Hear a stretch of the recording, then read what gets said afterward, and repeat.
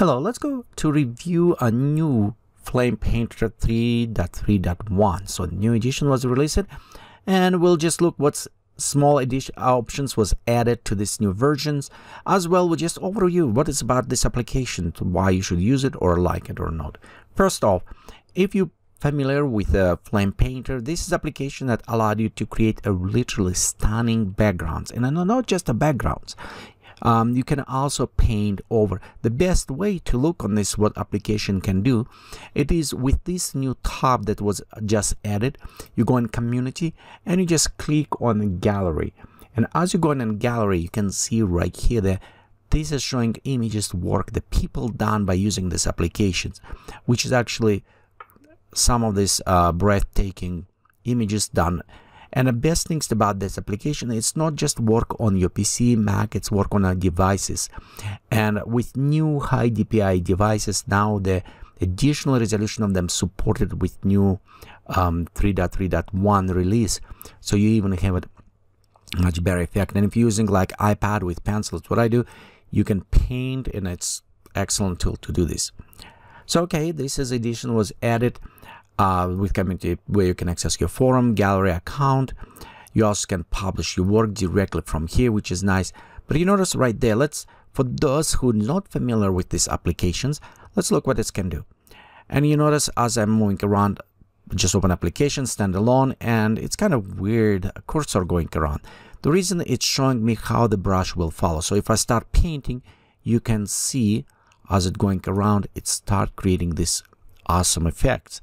And you have it overall multiple options. You can modify them, so you can create a flame effect, you can have smoke strikes, you can have all these options right on the top right there in your tools. You can switch between what you want it. If you want a brush, if you want to use it as a pen, if you want to use the eraser, you know, if it's some accidentally done, or fill with the gradients, another one. So you select your tools on top. Let's go back to the brush, and I won't go exactly through all of these settings. If you're interested in this, I will refer you to my other tutorials about Flame Painter, where we're going step by step through all of these properties, see how they work. But overall, in this area, you can specify what size you want it, specify how they react, how they will create, how they work. If you want to just paint, you can always just go on your right side and select right here different colors and also different brushes. You also can download a different brush and see all what I needed. I just select one brush and I can go around and paint as I want it.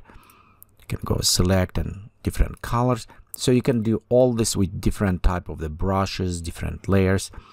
For example, noise will be more strike. So you can see it's very creative, nice tool.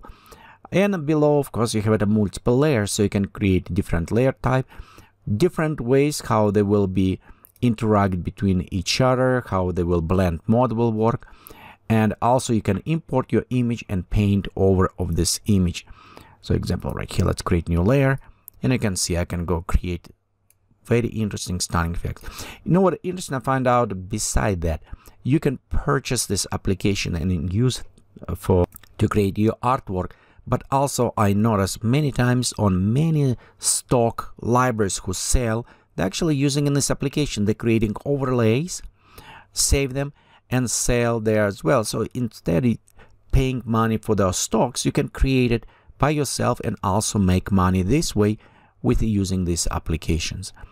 Overall, this is very creative app.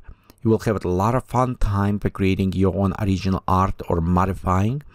And in my case, when I do with example compositing images, very often I will use it to create the flames, smokes, maybe ghost effects, other ones which I integrated inside my work.